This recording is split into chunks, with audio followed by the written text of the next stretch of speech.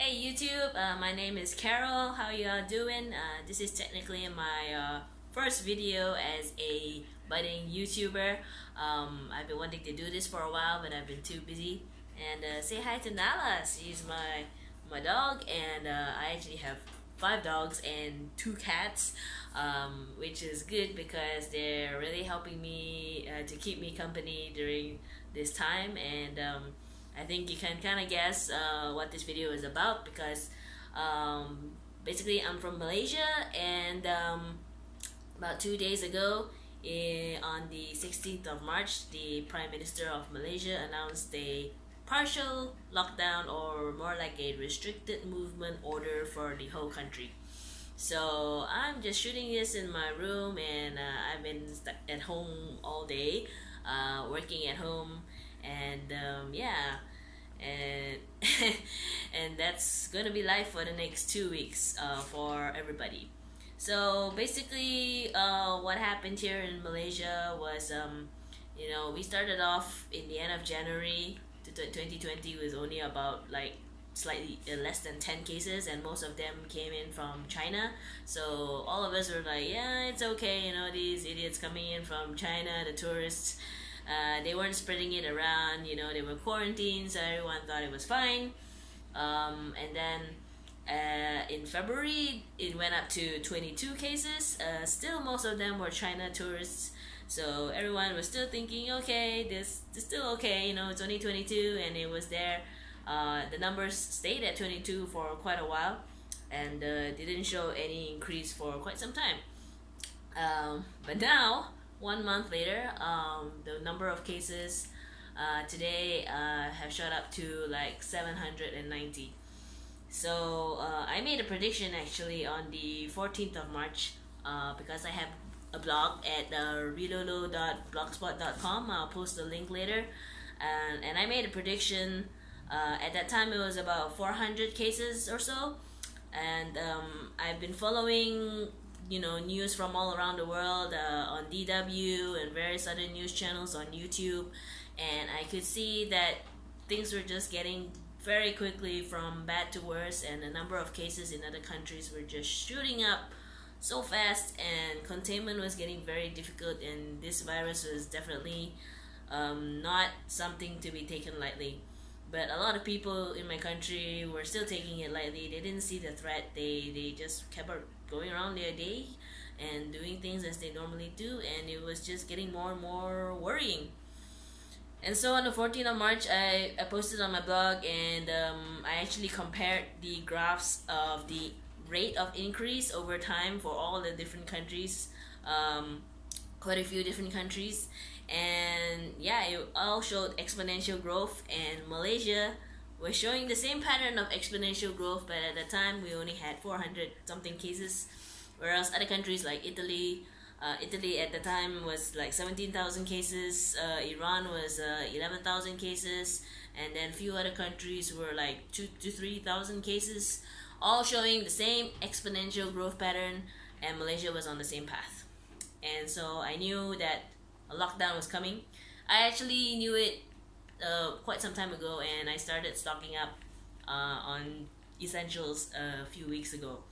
Because I live mostly by myself. I have a tenant. She has her own room, so we don't interact that much. Other than that, it's just me and my dog. So every time I went shopping, I just bought a little bit extra. I bought extra dog food. I bought extra canned food and stuff that I knew that would last, frozen food that would last, and yeah, I could see it coming. I knew that it was coming, and I didn't know. I knew a lockdown was probably gonna come in some form or another, but I didn't know how bad it would be, because I was hearing stories of China where the Chinese people were being locked down in their homes and weren't allowed to go out, and well, I didn't think it was gonna be that bad in Malaysia. It was probably going to be something more like Italy, where the movement would be not completely locked down but just restricted. But still, I just wanted to be safe, so I stocked up on some stuff. So anyhow, so my prediction came true. The lockdown, no, not a lockdown, but the restricted movement order was announced on the 16th of March, which was this Monday. And yeah, things just were, I mean, I predicted it and I knew it was coming and I knew it was necessary because every other country was, the rates of the cases were going up so fast. I could see the same pattern in Malaysia, and I knew that we needed a lockdown, and I was going on Twitter and I was like tweeting to our health ministry and saying, look guys, this is getting really bad and you need to do something decisive, and you need to just act and curb this thing. And our ministry was really slow. Our ministers was really slow. And if you don't know, our government in Malaysia, they changed quite recently in like last month. So our prime minister resigned, and that resulted in the whole cabinet dissolving. And so they had to get a new prime minister, which was not elected. And we had and the new prime minister nominated a whole bunch of new ministers. So our government is actually really, really new, and I knew that it was a bad thing to happen at this time when the COVID-19 was going around, and things were just getting from bad to worse. And I was like, wow, our government is new and they need time to learn the ropes of how to do things, and we're in the middle of what's going to be a epidemic or pandemic very, very soon. And it all came true as I predicted, and lockdown happened. And what happened after that? Well, even though the lockdown happened, I don't really think that it will help much, because before the lockdown was actually announced, the Prime Minister had announced on the 12th of March that all mass gatherings would be cancelled or were not allowed. But there were still several mass gatherings. In fact, the reason why the number of cases shot up really fast here was because of one mass gathering in the end of February, which was a Muslim mass gathering. They call it a tabligh event, where there was about 14,000 participants in this event in Kuala Lumpur. And from that event alone, the majority of the cases that we see now, the big spikes in numbers, came from that event. Or rather, a number of cases came from that event, and they probably spread it around to quite a few other people. So after that event, the Prime Minister announced on the 12th of March, no more mass gatherings. But still, on the 13th of March, there was another event in Penang, which is another state in Malaysia, where 30,000 people went for this event, a Hindu lights thing, celebration, kind of religious thing. 30,000 people were there, and they were gathering again in a mass gathering. Unfortunately, so far, there have been no confirmed cases yet. You might think that I'm one because I just coughed. But so far there have been no confirmed cases yet from that event. But still, it's 13 March, and the event, it's now 18th of March. It's only been 5 days, and the incubation period can be 2 weeks or more. So most likely in about a week or so, we might start seeing some cases coming out of that event. And still, there were other events like travel fair, where there were also quite a few thousand people. There was some fishing event, which was not really big. It was 1,400 people, but still considered a mass gathering. But yeah, so basically all these mass gatherings were still going on, even though the Prime Minister announced no mass gatherings. And I'm not sure how that happened, or why that happened, or why it wasn't stopped, but it is what it is. And to make matters worse, after the Prime Minister announced the restricted movement order on the 16th of March, everything just went haywire. People were panic shopping, and then, the following day, which was 17th, they announced that there would also be no interstate travel. So that was not part of the original restricted movement order. Their original restricted movement order basically said that Malaysians could not fly out of Malaysia, no travel outside of Malaysia, and all businesses would have to shut down. Sorry, that's my dog. All businesses that were non-essential had to shut down, except for like water, the government-related departments that have to control utilities, postal, and groceries and shopping. So all these are still open. People can still buy essentials, but all other non-essential businesses have to close for 2 weeks from the 18th to the 31st of March. Okay, so what was not in the original restricted movement order was the directive that no interstate travel was allowed, but that came into effect. Supposedly, almost it actually it came it came into effect for a short while on the 17th, and then what the government said was anyone who wants to travel in between states has to sign a form or go to the police station and sign a form. And you can guess what happened after that. You had a whole bunch of people, going to the police stations and trying to sign the form, and they were all lining up in super huge queues because everybody wanted to go back. And we can't really blame all the people who wanted to go back because the universities were closed, the colleges were closed, the hostels, some of them, for God knows what reason, also decided to close. So where were the students supposed to go except back to their hometowns? So it was a very poorly planned decision by the government, and they got a lot of flack for that. So basically, there were a lot of mass gatherings that resulted from this restricted movement order, and in the end, they made. I mean, the directive to restrict interstate travel was actually a good one. It was just poorly implemented. I don't know why they needed a form, and because of that, and because of so many people lining up outside of the police stations, basically the government then decided to rescind the order, and they allowed everybody to go back to their villages, which is even worse. So I don't know.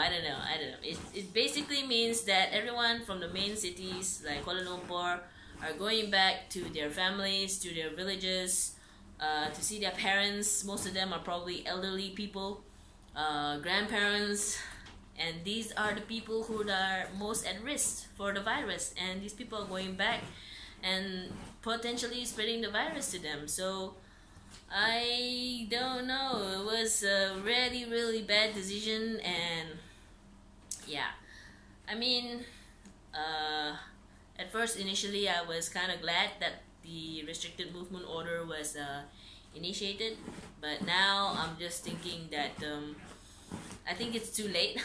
I think it's really too late because our government made a few mistakes, and our people were not taking it seriously, and we're not a developed country. We're considered an underdeveloped country. I'm sorry, my dog is scratching my bed.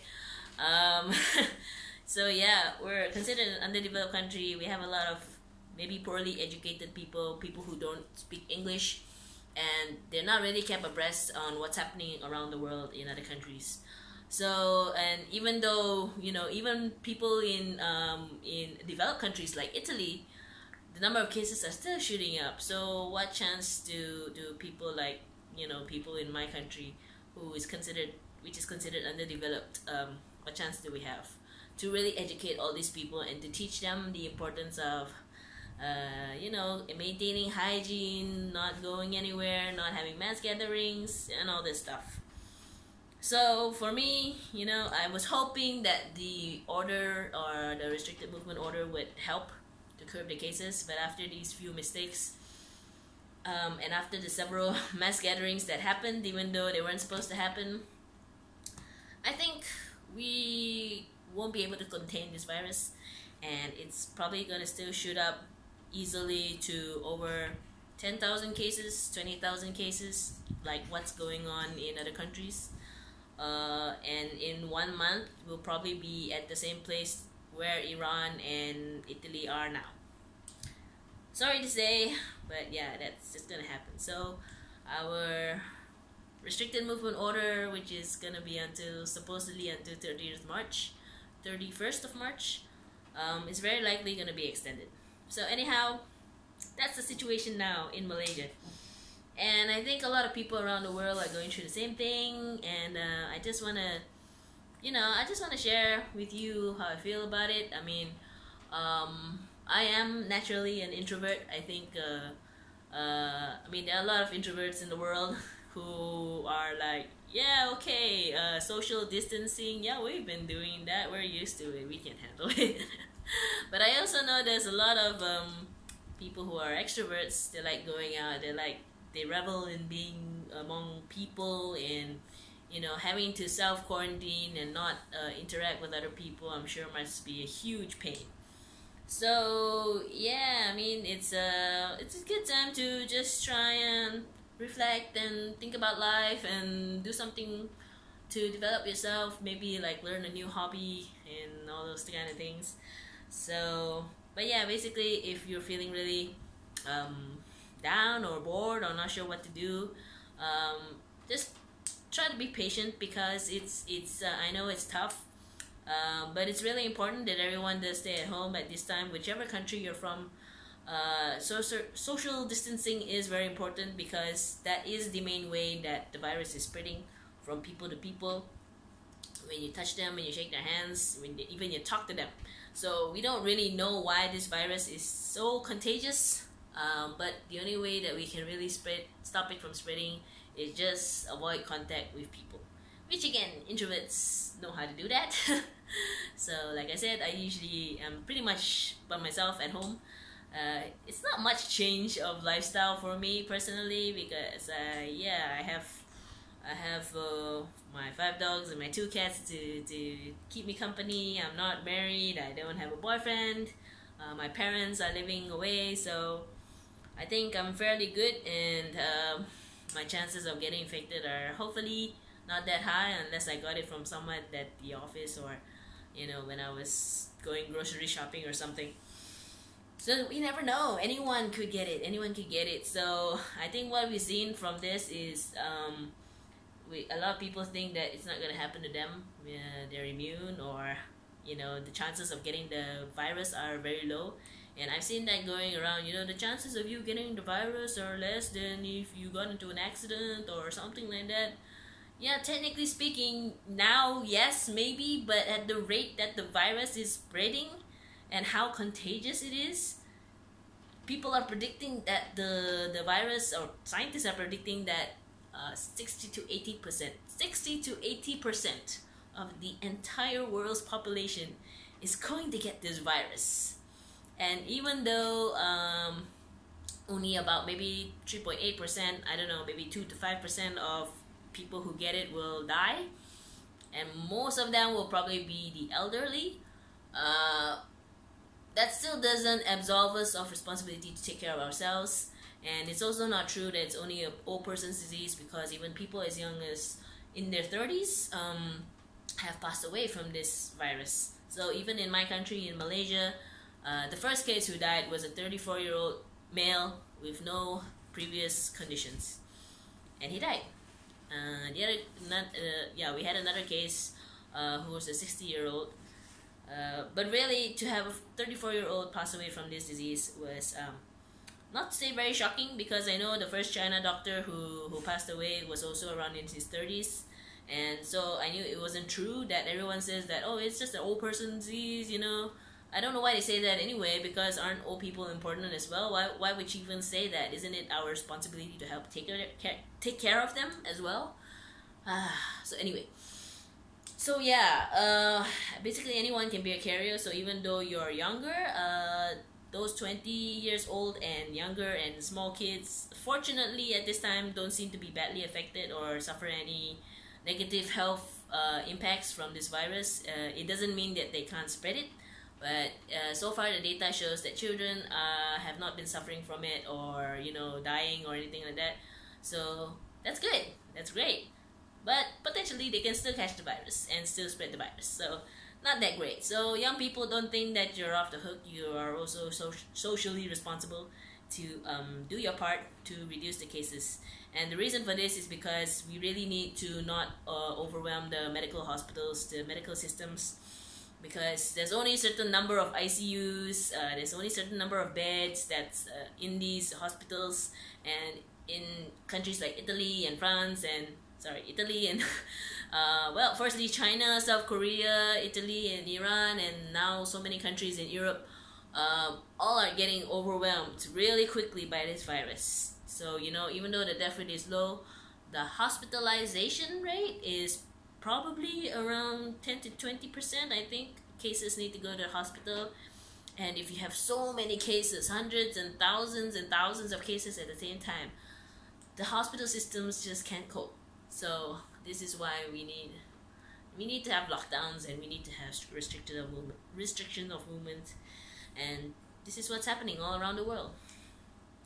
Yeah. Anyway, so again, that's my update on what's happening in Malaysia, and I kind of want to talk about I wanted to talk more about how to get through this living indoors and stuff like that. And because as an extrovert, it's not an extrovert, I'm an introvert.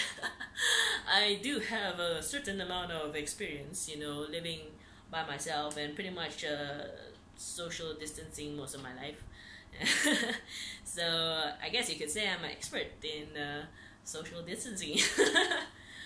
So yeah, but it's getting a bit late here. I need to go to bed, so that's my first update about the lockdown in Malaysia. I'll be updating more in the future, and so you guys just take care. Try not to get too upset about this lockdown. I know it's really hard for a lot of people.